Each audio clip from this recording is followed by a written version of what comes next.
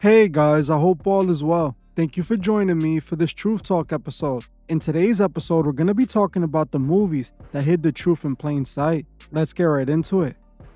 People watch movies to either feel the thrill of an action movie or laugh a little with a comedy movie, or maybe they want to feel a fright with a horror film. The point is, the masses watch movies for their entertainment, never looking at the movies as more than that. The thing is, nothing that comes from Hollywood is ever just about entertainment. There's always more to these movies the masses aren't aware of. While people are watching their favorite movies, they have no idea that what they're watching is hiding the truth in plain sight. Some of your favorite movies have been telling you the sinister truth about how our world works, and most people don't even realize it. In today's episode, we will be taking a look at a few movies that hide the truth in plain sight. If you haven't seen part 1 of this video, make sure you go check it out after this one, as we went through a few interesting movies in the last episode. Let me warn you guys that spoilers are ahead. The first movie we're going to be talking about is 13 Sins. 13 Sins is a 2014 horror thriller film starring Mark Webber, who plays the character Elliot Brindle. In the movie, Elliot is an unsuccessful salesman for a greedy company that gets laid off for refusing to take advantage of the customers. At the same time, he is drowning in debt and is forced to deal with his disabled brother who requires expensive medications, and also his bitter father's failing health conditions. Elliot is at rock bottom, and at this point in the movie, it is clear he is desperate for any sort of solution.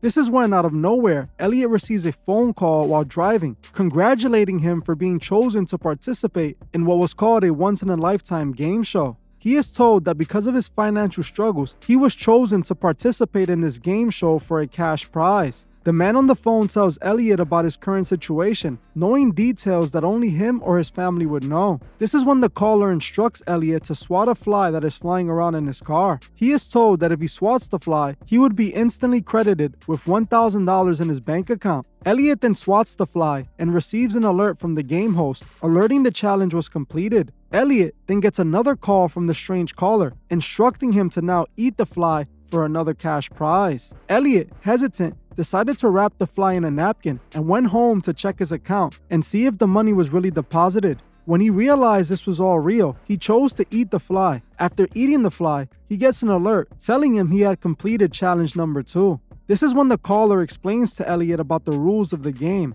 and how the game works. The caller tells Elliot that he would be given the opportunity to participate in 13 challenges, each worth more than the last. If he finishes all the challenges, he will get the grand prize of $1 million. He is then told that the rules of the game require him not to speak about the game to others and to not interfere with the game. He is also told that if he fails to complete any of the challenges, he will lose all the money he had earned while playing. Elliot agrees to play, only to quickly realize he had no idea what he got himself into. Each challenge he was instructed to complete became more and more disturbing, as he's told to make a little girl cry, relocate a man's body, and was even told to burn down a church. The final challenge that was worth $1 million was the most sinister of them all. It required Elliot to sacrifice one of his family members. This movie, as dark and twisted as it is, hides so much truth in plain sight. The movie is all about how the elite use money to corrupt those who are at their lowest, forcing them to sell their souls for success. It also exposes exactly how Hollywood operates. In order for Elliot to get his life-changing grand prize of $1 million, he had to make a blood sacrifice first. The movie showed the grim reality of the world we live in today. If you want to make it to the top, you have to sell out to get there. This movie also shows how the shadow elite are controlling people behind the scenes. The movie makes it clear that the elite are the ones running the show, as they're the ones that run the bank, since they have access to instantly deposit money in his account. It makes it clear that these members of the elite are a part of a secret society, and their goal was to use money to turn good people into evil people. Enough money would turn anyone into a monster. This movie shows the audience just that. They make it clear that the elite of our world are pulling the strings behind the scenes in order to control the masses' decisions. When Elliot was chosen, he was picked because he was desperate, and at that point in his life, it was easy to convince him to sell his soul. This is how Hollywood works. When new talent comes in, they are eager to make it. The elite that run Hollywood know this and dangle opportunities in front of them to make them sell out. Just like we saw with Doja Cat. She came in as a normal looking woman who was desperate for fame and is now unrecognizable as she traded her soul for fame and fortune. This movie also reminded me of the show Squid Games, as that show also depicted how the elite play with the poor and make them sell out for their entertainment. The next movie we're going to be talking about is They Cloned Tyrone. They Cloned Tyrone is a 2023 comedy mystery movie starring John Boyega as Fontaine and Jamie Foxx as Slick Charles. The movie is about Fontaine, who is a drug dealer that starts beef with another dealer over turf. Fontaine attacks one of his rivals with his car, telling him to get off the block. Later in the movie, Fontaine discovers that Slick, who deals for him, was avoiding him because he owed him money. Fontaine then shows up to Slick's house and takes his money and then heads out. The whole time, Fontaine doesn't realize he is being followed by the rival dealers he interacted with earlier. Fontaine gets in his car when the car rolls up behind his car and proceeds to take him out. They show Fontaine pass away in the car as he then wakes up the next morning like nothing happened. He thinks it was all a dream and begins his day only to make his way back to Slick's house looking for the missing money he was looking for the day before. When Slick sees Fontaine, he can't believe his eyes as he saw what happened to him the night prior when he left his house. Slick tries to convince Fontaine that he was taken out the night before by his enemies and that he shouldn't even be alive. Slick, in order to prove this to Fontaine, tells him to ask one of his girls that saw him when he came to Slick's house. When Slick and Fontaine find Yo-Yo, she confirms that Fontaine was indeed taken out the night before. She then claimed a black truck that is parked in front of a home they were passing by was the vehicle that left after he was hit up. Fontaine and the others bust in the house and discover an elevator that takes them underneath the house to a secret military base where secret experiments are being conducted. Fontaine then confronts one of the employees of the lab, and Slick ends up taking him out by accident after sniffing a mysterious white powder. Fontaine then discovers his body laying on the table with the hole still in it, proving he was indeed hit up the night before. They then run out the lab, making a run for it to Yo-Yo's grandmother's house. In the morning, Fontaine gets his crew, and they all head back to the house, only to find that it has been evacuated. Even the elevator was removed. Shortly after this, they discovered that they have another lab underneath a nearby church. While at the church, they notice that the church people are acting strange. When everyone leaves the church, they find a lever that opens up the elevator, leading to yet another lab. This is when the three discover just what's really going on. The three discover that the government had been running secret mind control experiments on the entire town. They also discovered that the government had laced the town's food with the white powder Slick had sniffed earlier that made him happy. This made the chicken addictive and made those consuming it forget about the problems in front of them. This white powder was also being put in drinks they consumed and also hair products they put on their heads. They also realized that the music was being created to manipulate the listener, literally calling it mind control music during one of the scenes. They also showed the government had people in rooms performing experiments on them that clearly appeared to be MKUltra. Lastly, they showed that they were cloning people from the town in order to replace them whenever they got taken out. In the movie, the reason the government was doing all of this was to try to achieve what they called peace by whitewashing black people into white people using MKUltra mind control and generational breeding. Fontaine discovers that he was cloned and put in place to keep the town from prospering in order for the government to continue to be able to do their experiments on the town going unnoticed.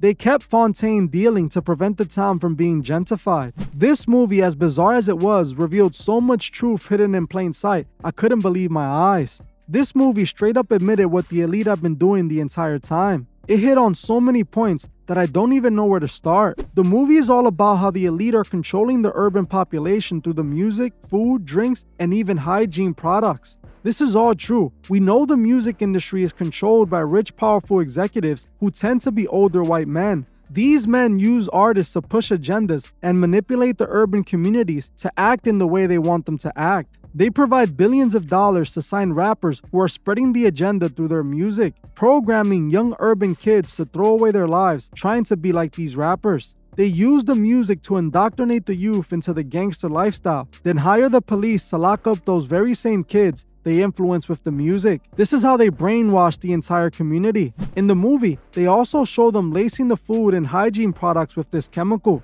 This is also happening in real life. We know that they have put hazardous additives in foods that not only destroy our health, but also causes mental complications. Most of the foods sold at Walmart and other grocery stores are full of these hazardous additives and toxic cooking oils that are destroying the health of the urban communities. I was born and raised in the Bronx, and I saw firsthand the food options available for those growing up in the hood. We had chicken spots and Chinese restaurants on every corner. The supermarkets had small produce sections with no organic options in sight, while having massive freezer sections packed with frozen, highly processed foods. The hygiene products are also packed with hazardous chemicals that are known to cause cancer amongst other health conditions.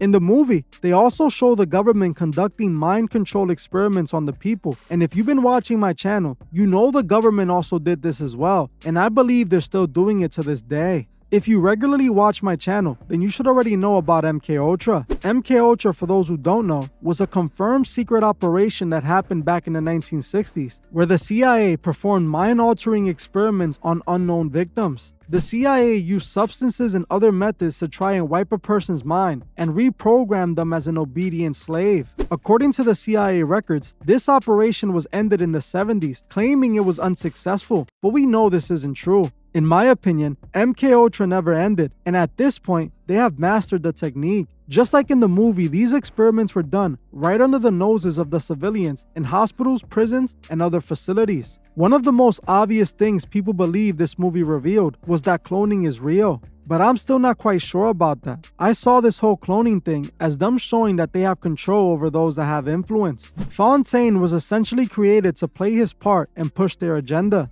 Now don't get me wrong, I don't think that cloning is impossible, as there are examples of cloning, but not in the way people think. There are companies that will clone your pet. The way it works is that they take DNA from your pet and then recreate your pet with that DNA. But this new clone pet must go through the full life cycle, meaning they must be born and go through the aging process from infancy to adulthood. So is cloning possible? Yes. But does it work like it's presented in the movies? No. People think this scene is confirmation that rappers are being cloned, but I think this isn't the case. I believe this was put in the movie to overshadow the rest of what's revealed. Most people are gonna watch this movie and only care about the clone scene because of what recently happened to Jamie Foxx, not realizing all the truth that lies in this movie. Honestly, if you haven't seen this movie, you should give it a watch, as it's truly disturbing how the elite laugh in our faces with this movie. Obviously, there's aspects of this movie that are over the top, but it still presents the undeniable truth. The next movie we need to talk about is Hostel. Hostel is a 2005 horror film that starred Jay Hernandez as Paxton Rodriguez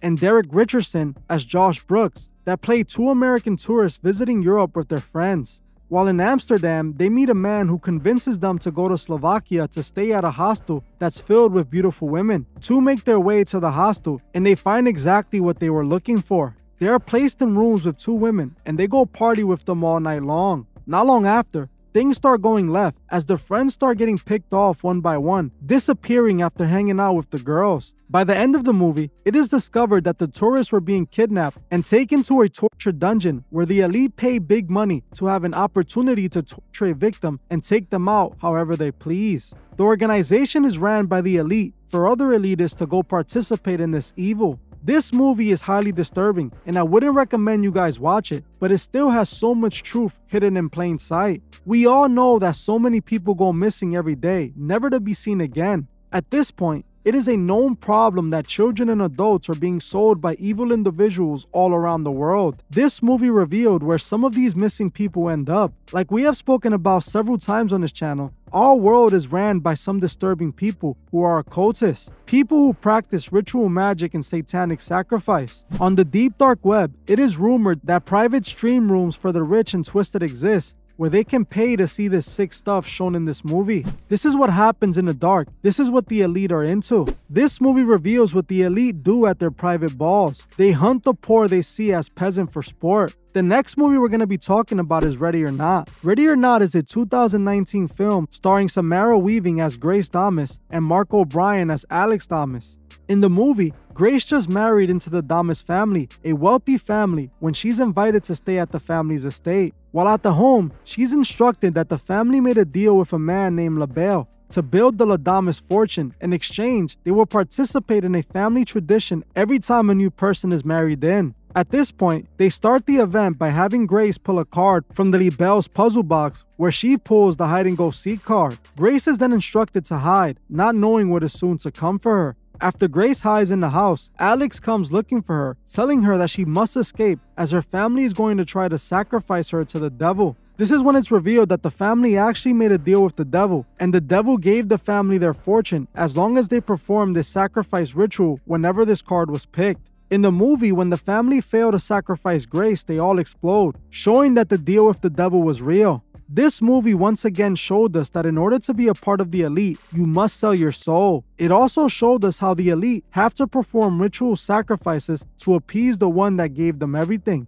The movie was full of satanic and Masonic symbols, showing exactly what this family was a part of. We saw just what the elite have to do to have it all. In these movies, we saw the truth being hidden in plain sight. We saw what the elite are into and what exactly they're doing to the masses. These were a few movies that once again were hiding the truth in plain sight. But believe it or not, there's still even more movies that I wasn't able to get to in this video. So if you like this video and want to see a part 3, make sure you comment part 3 below and let me know what movies you guys want me to look into next. Thank you all for watching, and I'll see you guys in the next one.